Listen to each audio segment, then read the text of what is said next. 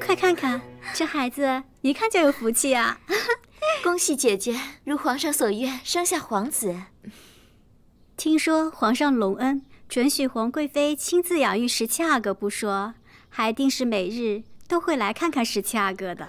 皇贵妃荣宠也不是谁都能比的。哼，那是。哎呦，看这小嘴。话说起来，翊坤宫那儿皇后的册宝都收走这么久了，怎么皇上还不废后啊？不会是因为12阿哥的原因吧？12阿哥算什么？皇上这废后的心思是定了，只是看什么时候颁诏罢了。接下来的后位定是姐姐的。姐姐说的是，那是自然。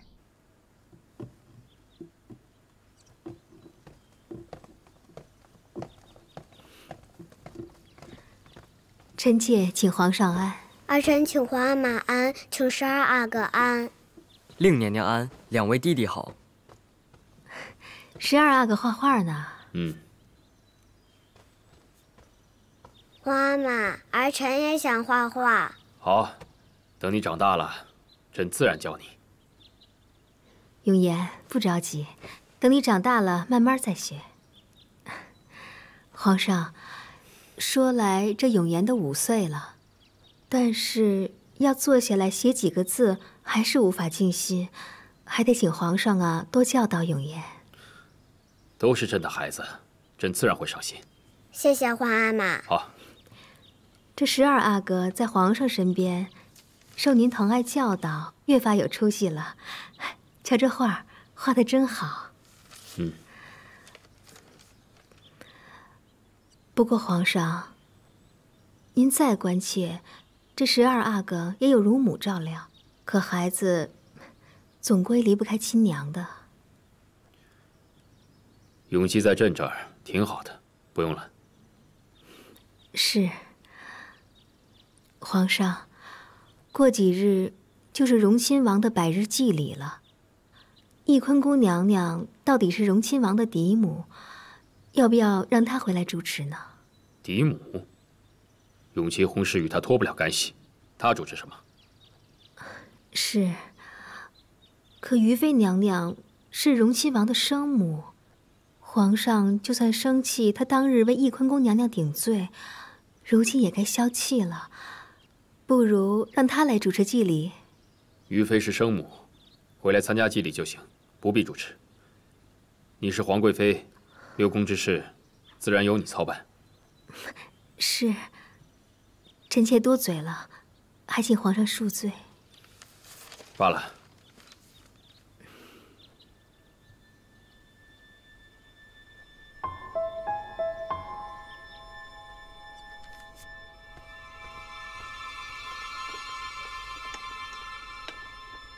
春蝉，方才你也看见了皇上对永基的态度，看来咱们的安排没错，所以这永基的饮食你还得留意着。奴婢都安排着呢，御膳房每日都给12阿哥用着。主，什么事儿？有件事儿有些蹊跷，奴才按照老法子着人给左路大爷送钱去，可是后来才知道，从上个月起，左路大爷就没有收过银子。再一打听，人早就不在边地服役了。这个混账东西，跑去哪儿了？奴才也不知道，会不会是挨不住苦，偷偷跑回来了？他倒是敢！派人去找他，不许他胡闹生事。这。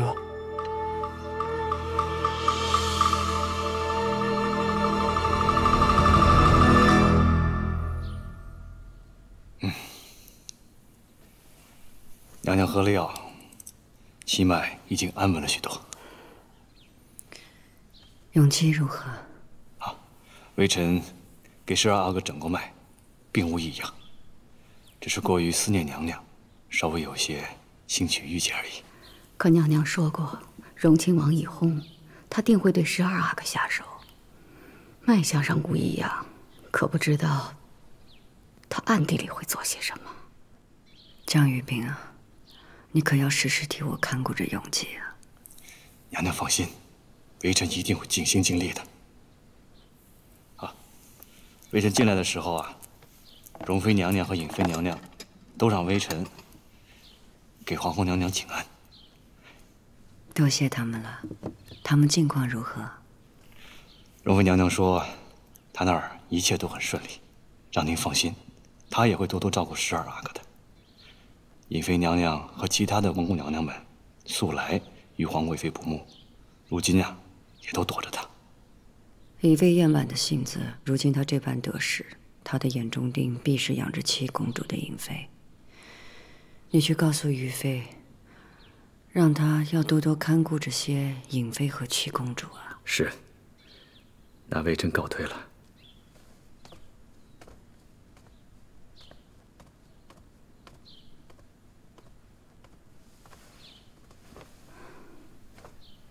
娘娘，姜太医是杏林圣手，他说12阿哥无恙，那定当是无恙的。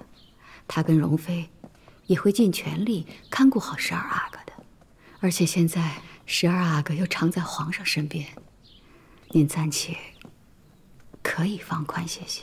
母子连心，我是心里不安呢。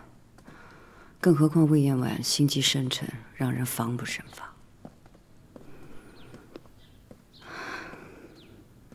容佩啊，过几日就是永琪的百日祭祀，你想法子传话给养心殿，就说我要去安华殿给永琪上香守灵1日。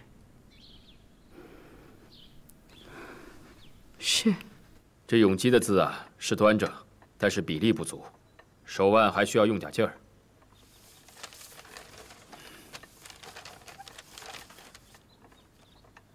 这永言刚习字能写成这样已算不错，但还得加紧练习。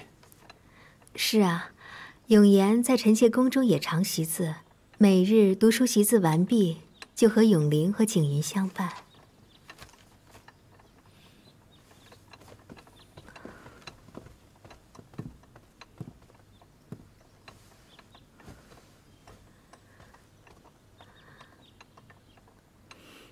皇上，臣妾有一事恳求。臣妾想着孩子们都在臣妾身边了，唯有景元一人自小养在颖妃膝下，未曾和弟妹们相处。如今景元也长大了，未免手足情谊淡漠。不如让景元到臣妾这住一段，也好彼此亲近一些。这颖妃啊，视景元为亲生，她不会肯的。皇上，景元到底是臣妾亲生的，臣妾十分挂念啊。况且永宁刚出生，若能和姐姐一块亲近，那该多好啊！好了好了，若是景元愿意去你那儿小住，也就罢了，否则不要勉强他。臣妾谢皇上。下去吧，别再扰朕了。臣妾告退。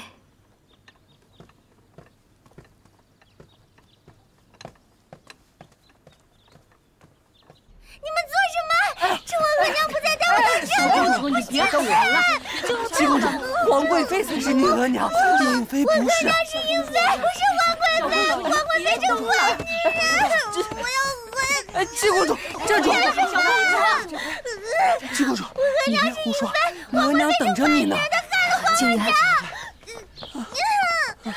你这孩子，胡说些什么呢？你就是坏女人，你害得皇额娘被关进了翊坤宫。你给我闭嘴！景元，娘，景元没事，没事，没事啊。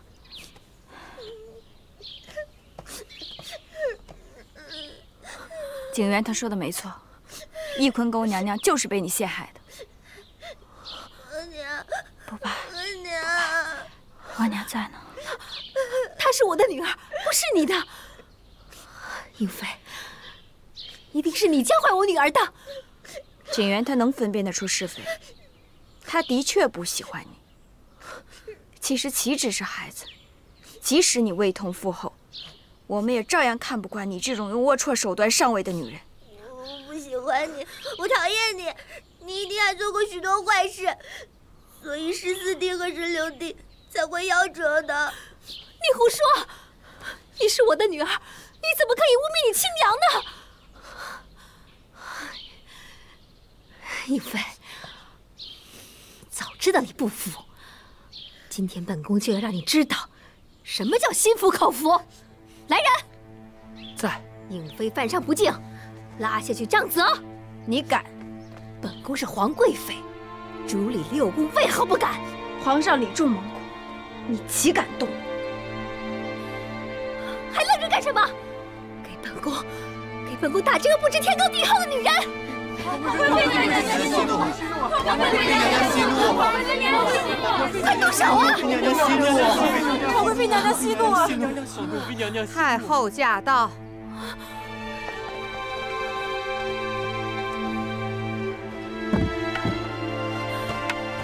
太后晚安。这是做什么？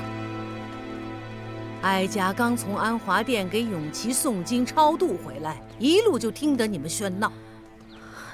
臣妾知错。起来吧。当皇贵妃日子也不短了，还不能让嫔妃心服。颖妃啊，你位分低些，也该懂得尊卑上下。太后恕罪，原是臣妾见景元大哭，心疼不已，情急之下才犯上的。皇祖母，皇贵妃掐景元，景元好痛。景元啊，皇贵妃到底是你额娘，你即便在颖妃膝下长大，不叫她一声额娘，也得称呼一声令娘娘。皇祖母，颖妃娘娘才是景元的额娘。你这孩子虽然不懂规矩，但足见颖妃对你一直疼爱。既然如此，景元还是交由颖妃来抚养吧。太后，景元脾气也性子大，断不能叫旁人教养了，还是臣妾自己来吧。景元好好的，断不会像皇贵妃所言那么不堪，否则皇上不会那么喜爱。难道皇贵妃是不放心我来养育吗？景元到底不是你亲生的，养娘不如生娘亲，养娘怎会真心待孩子好？是吗？太后，臣妾失言，臣妾知错了。是生娘不如养娘好，养育之恩大过天。哼，什么生养养娘的，哀家没你心思多。孩子是谁养大的，愿意跟着谁，那就是谁的孩子。景元，你愿意跟着谁，自己说。皇祖母，景元跟着额娘。额娘真没白疼你。皇祖母，景元生病是额娘喂药，天寒是额娘添衣，额娘最疼景元了。景元懂事。你看看你自己的言行，配不配做这孩子的额娘？臣妾知错。颖妃啊，好好看顾着景元。你记住了，孩子和谁最亲，谁就是他的亲额娘。谢太后。真闹了这么一出。皇贵妃突然带走了7公主，蒙古嫔妃本来就不满皇贵妃，这就闹了起来。不过，也不能怪蒙古嫔妃无礼，皇贵妃太过于言辞不当，才惹得嫔妃离心，公主不满，连太后都被得罪狠了。都怪朕，当日太过心急，想着乌拉那拉氏断发，后宫之事不能无人料理，才强扶魏氏为皇贵妃。谁知她不能安定后宫，安抚儿女，连对皇额娘说话都这么不知轻重。玉火，这回永琪百日祭祀之事，不许他过问，叫于妃主持吧。是，皇上，那懿坤宫娘娘请求为荣亲王百日祭祀、敬香守灵之事，您可允准了？他要去给永琪上香守灵一日，便让他去吧，只是叫他晚些，别和其他嫔妃撞在一块儿了。那奴婢去安排。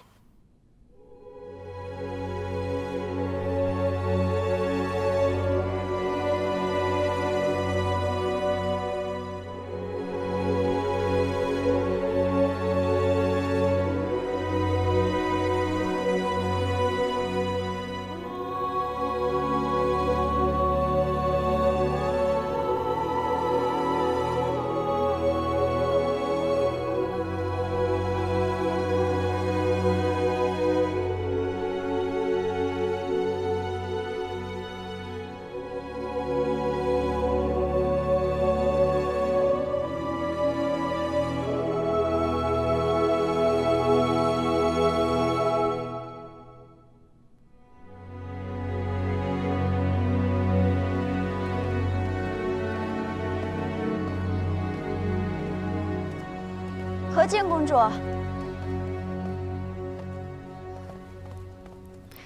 应娘娘，要不是今日荣亲王百日祭祀，也难得跟公主见上一面。公主近日可好？甚好，谢应娘娘关心。听说上回令娘娘想要带走您的七公主，结果被您和蒙古嫔妃们一闹，反倒连你们的请安都免了，令娘娘闹了个好大的没脸。这样的人，只会在皇上面前狐媚讨好，对上冒犯太后，对下又不能教养好儿女，让咱们六宫怎能敬仰？这前两件我倒是知道，这不能教导好儿女，又是如何呢？一心只想往皇后位子上爬的人，会怎样教育儿女呢？公主若是不信，她可以自己派人去看看。